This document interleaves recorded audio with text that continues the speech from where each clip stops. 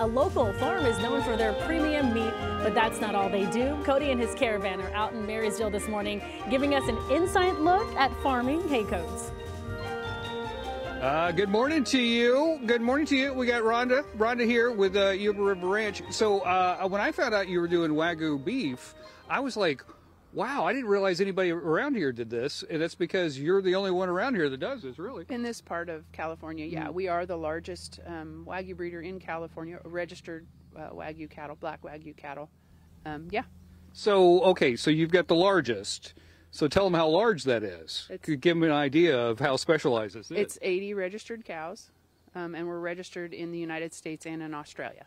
See, that's wild. 80 is the largest. That's how special it is. It's very small, yeah, but there are very few of these cattle in the United States. Okay, so what makes these cows different than, let's say, Angus? They're world renowned for their high marbling, tenderness, and flavor. Okay.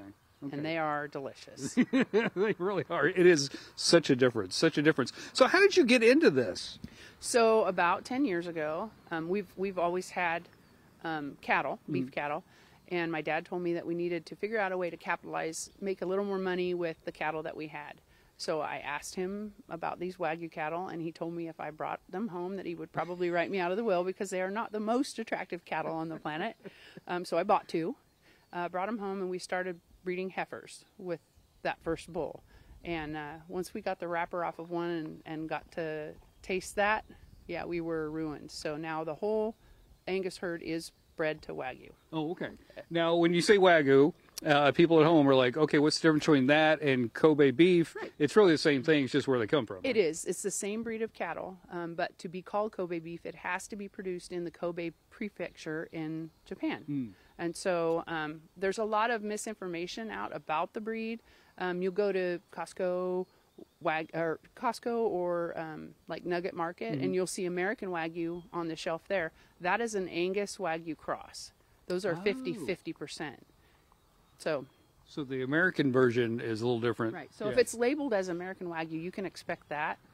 But with that said, there are a lot of people that don't believe that there are full-blood Wagyu cattle in the United States, and there are.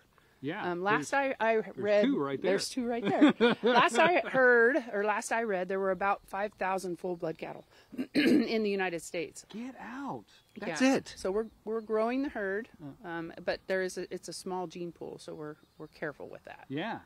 This is so interesting. So interesting. Thanks for having me out. Absolutely. Okay, so we're going to get to know them and talk some more about why they're so special. And then we're going to try some later on. I'm very excited about this because it took me 50 years to try for the first time. And then I was like, oh, I get it. I totally get it. We rolled a tomahawk out for you. So oh, did you really? We did.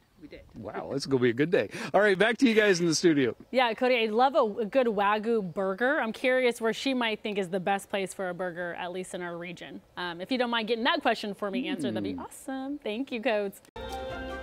Indeed. We're hanging out with my friend Rhonda here at Yuba River Ranch. So you guys do other stuff besides just Wagyu. What else do you do out here? My dad grows rice. Oh, okay. So we're invested in all of the Japanese items. We grow rice and we have Japanese beef. Yeah, we're large farmers as well. At any point in your life, did you think that you would be in this business? No, not at all. The beef business, yeah. I've always been intrigued with the beef cattle and how to get them from pasture to plate. And these cattle have just added so much. It's so interesting. They're so interesting. Okay, so tell us some more about how they're different than, say, Angus or other types of cattle that we're used to. Well, it's that high intermuscular marbling, or that intermuscular fat, the marbling, and then the tenderness. There's some that we've turned out that you can just cut with a fork. It's just absolutely wonderful. I was kind of joking. I was like, are we looking at cows or are we looking at unicorns? They're unicorns. They're unicorns. Because there's only 5,000 registered 100% Wagyu in America. Correct. And if you look at the numbers, there are quite a few commercial cattlemen that are doing the crosses now. And so we're seeing, from what I've read, about 40,000 of those cattle in the United States. Now, you don't like to toot your own horn, but I will toot for you. You won a major award, and it really helped out the business. I did. I actually won the Meraki Award last year through the Yuba Sutter Chamber of Commerce. It's an award for women in business, and we bought embryos with that. There were some high-end embryos, and of the 3 embryos we purchased, one of them is seated in one of these recip cows that we have, and that calf is due on May 2nd. Oh, I'm very excited. Hope for a girl. Everybody hope for a girl. Everybody hope for a girl. We had a little baby, though, a surprise baby. Yeah, that calf is 20 days early, and we were really surprised that he made it to begin with, and he's doing very well now. He's adorable. Yeah. He just he keeps running away, and he's yeah. hopping all over the place. This is fascinating to me. So the difference between Kobe beef and Wagyu is that Kobe has to come from that region of Japan, but the Wagyu in America is kind of the wild, wild west right now. It is. We don't have a lot of proof of labeling, so when you see Wagyu on a label, you really have to kind of make yourself familiar with what that product is. American Wagyu is that crossbred, typically Angus crossed with black Wagyu, or there's red Wagyu too. But if you're looking for 100% full-blood Wagyu, it should say that. The USDA has not regulated that yet, though. Oh, okay. So That's really interesting. we'll get there. We'll get there. We'll get there. We'll get there. You're registered not just in America, but also where else? Australia? Australia. We register there because they have something called EBVs, which give us numbers. They apply numbers to the cattle that tell us a marble score or marble fineness, how the cattle grow, how much milk they might produce, and we can make breeding decisions based on those numbers. You are fascinating. You are fascinating. This is so fascinating to me. We're actually going to try some coming up. Coming up. It's a big day for me. All right, back to you in the studio.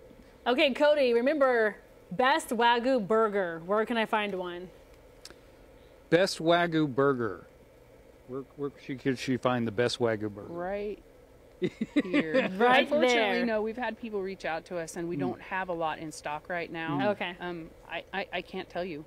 Yeah. To find a full-blood Wagyu burger locally, it would be difficult to find that. Yeah, and it would probably cost more than your car. All right, back to you. Cody, thank you. It is fascinating. It's so fascinating. But now all I can do is drool. Would you look at that tomahawk chop? Oh, my goodness. So delicious. Tyler's working on it. He's been writing songs. He's been singing songs for us and cooking at the same time. The man is multi-talented. He is very multi-talented. We keep him around for those two things. Well, maybe his looks, too. He's a handsome dude. Okay, so we're about to try this. Now, if we got to educate the folks at home. When we're talking Wagyu, there is some education you need to know about this. Absolutely. First of all, know what you're buying. So when you go to the store and you see American Wagyu, know that it's probably 50-50 with something else. If you get full-blood Wagyu, and you've watched him cook this one, know that the fat melts at a different temperature. So it can often melt at room temperature. It's that soft. Wow. It also is better for you. It's higher in omega-3s, and it's a much better fat for you. Plenty of reading on that. So when you do cook it, we like to put a nice char on it and then move it off to indirect heat until it comes up to the temperature that you want. And you really don't need a lot of spices or rubs and stuff like that. No, typically we use just salt, pepper, garlic. He's used a rub on it that's a little stronger today, but yeah, SPG. Now, I'm not just hanging out with you on the ranch. I'm also hanging out with a fellow journalist. You also write. Tell us about that. I actually write for Wagyu World magazine. It's a magazine for breeders, breeders to breeders basically, but there's a lot of beautiful pictures of beef and meat in there too. I imagine. Yeah, the stories that I write are typically ranch reach, so we talk to other breeders about their ranches and how their program works, or I'll write articles on animal health, how to take care of your animals. Dehorning is a big one with this breed because it is a horned breed and the horns can cause damage to other animals. Yeah, yeah. So. They are fascinating creatures. They are fascinating. I am so fascinated by this whole world that you've dropped me into. If people want more information about the ranch or maybe the publication, or if they want to get into this, what do they need to do? Definitely reach out to us. We're really happy to help guide people, not make the same mistakes we made. You can find us at our website at yubarriverranch.com. We're also on Facebook and Instagram. Because this really is a burgeoning kind of industry in America, but we're on the ground floor of it. We are, and we would love to see new breeders come in, and we're happy to help new breeders along. I think it's amazing that you have the largest group of them in California, and it's 300. 80. 380. 80. Oh, 80. 80. Yeah. 80 registered cows. That's amazing. Yes. That is so specialized. Yes. So specialized. How's it going over there, Tyler? How's it going? We're getting there. You're getting there? We're going to pull it off here in about a minute. Okay, he's pulling it off. Sean and I are going to be eating good. Back to you guys in the studio there. Look at that. It's beautiful. It is. All right, Cody, thank you.